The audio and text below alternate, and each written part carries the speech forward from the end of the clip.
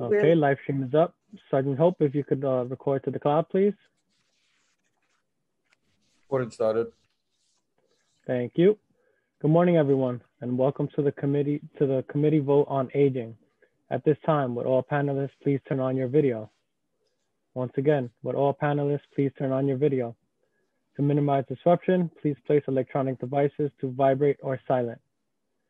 Thank you for your cooperation. We are ready to begin.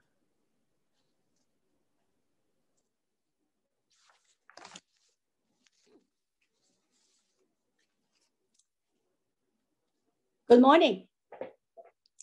We're joined by Councilmember Eugene, Councilmember Deutsch, Traeger, Vallone, and Councilmember Ayala. Today, the Aging Committee will vote on our long-awaited age discrimination package. This is a historic package of legislation that seeks to address and help combat a prevalent issue that will affect all of us. Age discrimination in the workplace.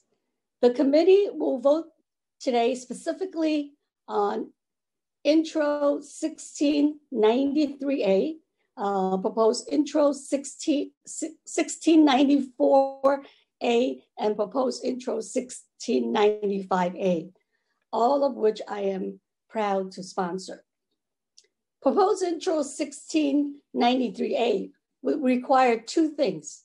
First, it would require the Department for the Aging, DFTA, to provide guidance and support to the Center for Older Workforce Development as created by proposed Intro 1694A.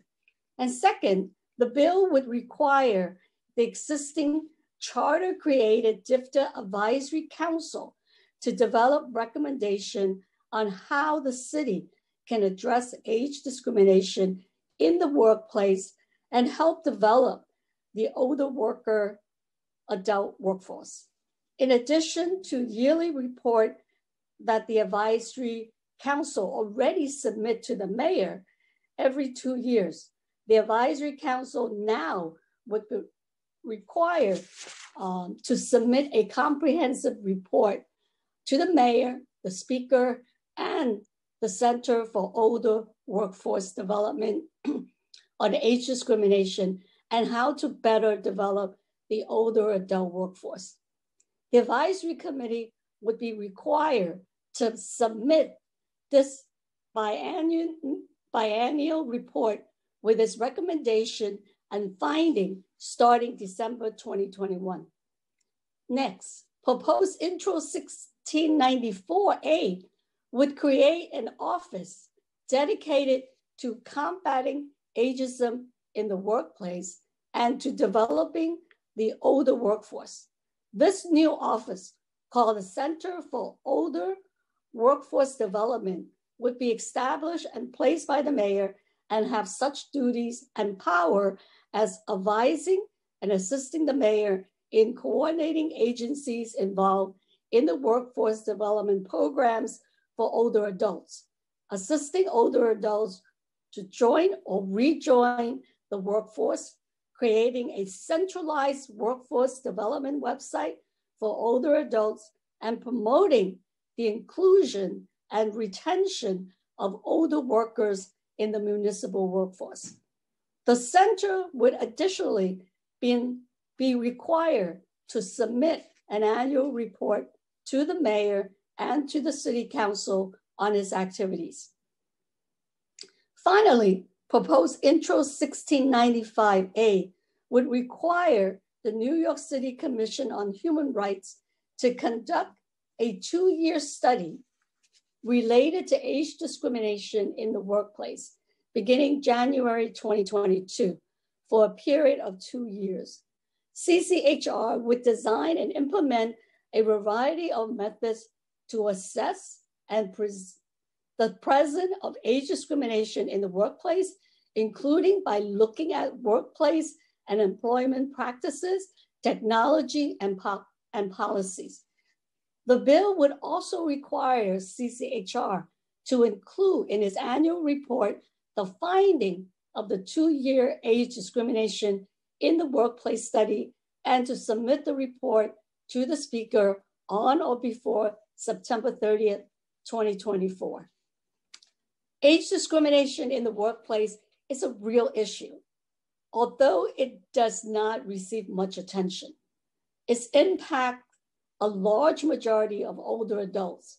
In fiscal year 2019, for example, age discrimination accounts for 21.4% of all complaints made to the U.S. Equal Employment Opportunity Commission. That's more than 15,000 age discrimination complaint filed. And it's not just a national problem. As reported by the New York City Commission on Human Rights, of the 125 queries that they receive about age discrimination in fiscal year 20, 92 of them, or 72%, were specifically related to age discrimination in employment. This is unacceptable and simply cannot happen. Our city's older workers are among the most experienced and knowledgeable workers in New York City. They serve as an invaluable asset to the workforce. It is extremely important that we understand the issue fully and protect them from unfair and illegal discrimination. And I believe that this age discrimination package is a step forward in doing just that. I also want to congratulate Councilmember Ayala. She also has 2 bills in this package, but it's not voted on at this committee. So together we have 5 bills working on age discrimination. And I also wanted to thank all the advocates and of course our committee counsel, Nusart Chadari, for really working hard negotiating this along with Kalima and my legislative team on this. And hopefully we will really draw a lot more attention to this age discrimination, because people think that, oh, discrimination against older workers, and you're talking about seniors who are 60s or in their 70s. No, it starts as early as 40s. And we had a wonderful hearing last year, and I'm so glad that we're finally coming to a vote. And I thank all my colleagues for your support. And are there any question on the comments before we call the vote? Otherwise, I will ask the clerk to open the vote. Good morning. William Martin, Committee Clerk, roll call vote, Committee on Aging. The bills are coupled. Chair Chin. I vote aye on all. Eugene. You're muted, Council Member. Council Member Eugene. I vote aye. Thank you, sir. Thank you very much. Deutsch. Aye and all. Traeger. Aye. Vallone. Well done, Chair Chin. Another major victory. I proudly vote aye on. Thank you. Ayala. Congratulations, Chair Chin, and I vote aye as well.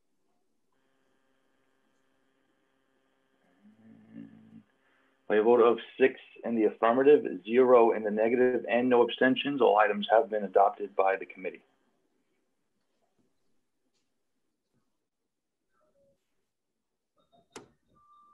Should we stay open for a few minutes for other council member? I thought Councilmember Traeger was on. I believe Councilmember Diaz is the outstanding committee member. Oh, okay.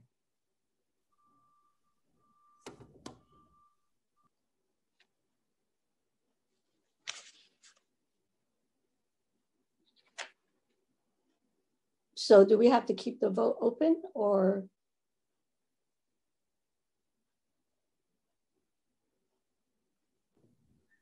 Chair, we can keep it open for a couple of minutes if you'd like. Okay, maybe we wait another 5 minutes. Yep.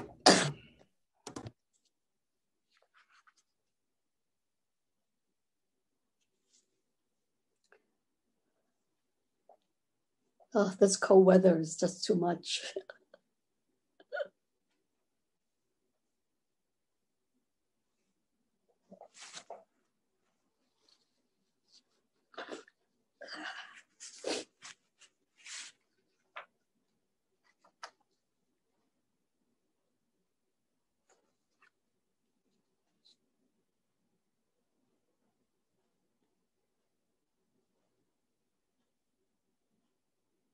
Did they vote on the Human Rights Committee already, or the?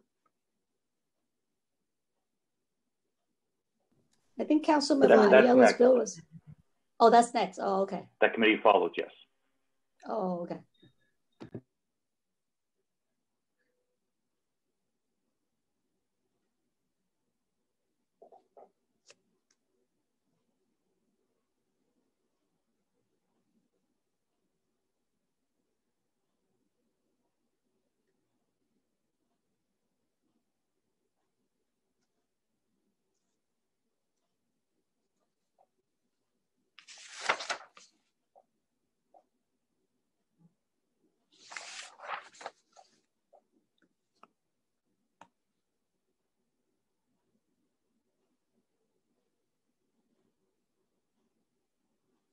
Okay, I think we could close the hearing because Councilmember Diaz is not available.